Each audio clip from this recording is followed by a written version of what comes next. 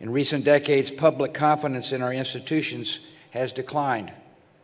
Our governing class has often been paralyzed in the face of obvious and pressing needs.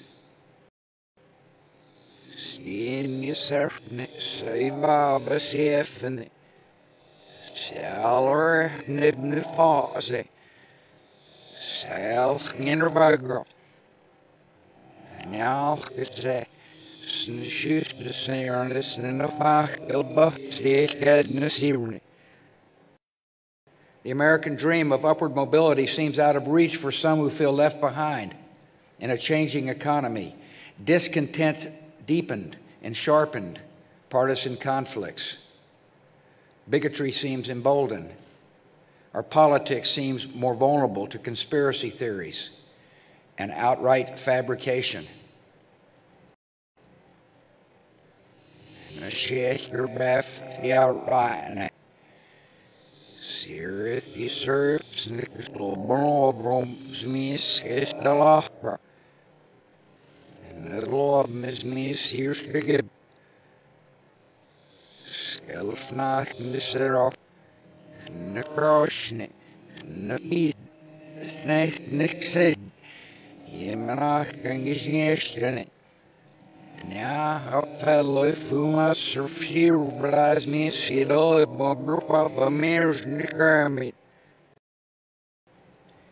We've seen nationalism distorted into nativism.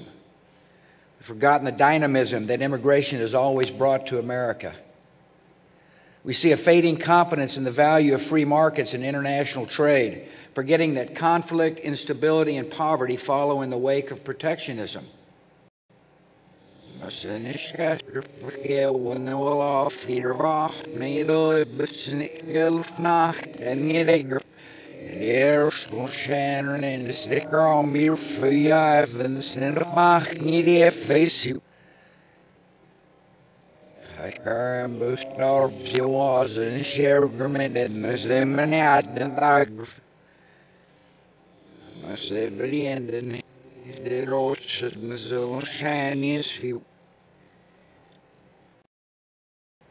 We've seen the return of isolationist sentiments, forgetting that American security is directly threatened by the chaos and despair of distant places, where threats such as terrorism, infectious disease, criminal gangs, and drug trafficking tend to emerge.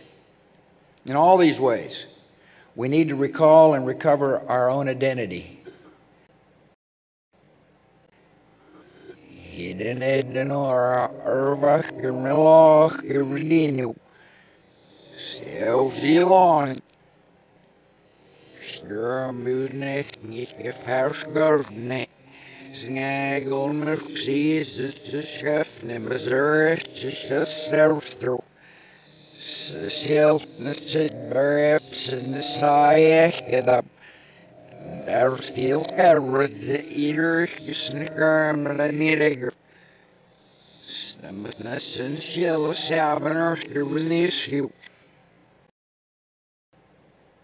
Our identity as a nation, unlike many other nations, is not determined by geography or ethnicity, by soil or blood.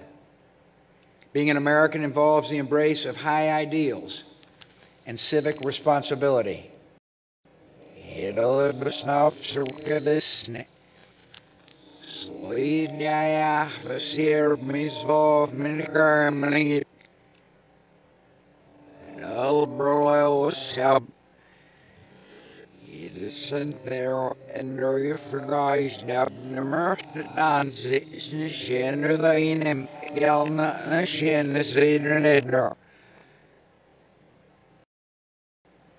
We become the heirs of Thomas Jefferson by accepting the ideal of human dignity found in the Declaration of Independence.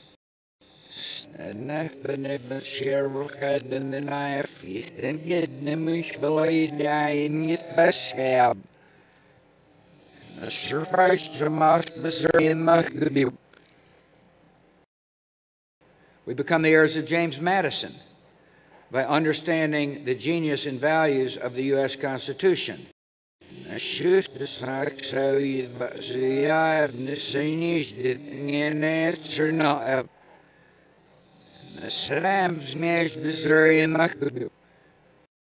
We become the heirs of Martin Luther King Jr. by recognizing one another not by the color of their skin, but by the content of their character.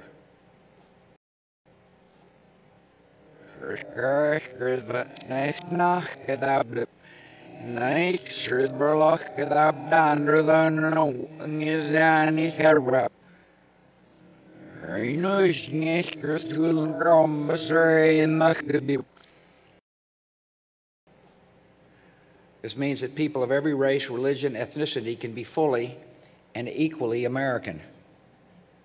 It means that bigotry or white supremacy in any form is blasphemy against the American creed.